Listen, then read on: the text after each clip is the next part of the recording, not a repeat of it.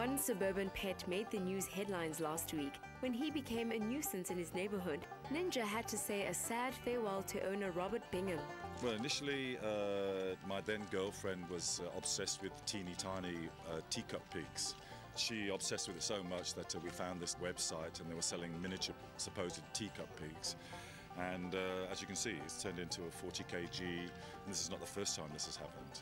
The responsibility of owning a pig, they're like an intelligent 4-year-old. I mean, they really, really are intelligent. If he sees the gate unlocked, he'll literally go for it. Recently, Ninja cost his owner 500 Rand in bail after he snuck out, and it allegedly took 3 police cars and 6 officers to move the 40-kilo culprit to a pound in Atlantis. He's quite a handful, and I've got a van, which is the only way to sort of get him around. But outings to Newlands Forest also landed the duo in trouble, and Ninja was escorted from the forest. They felt confined, and Pokey's days in the suburbs came to an end.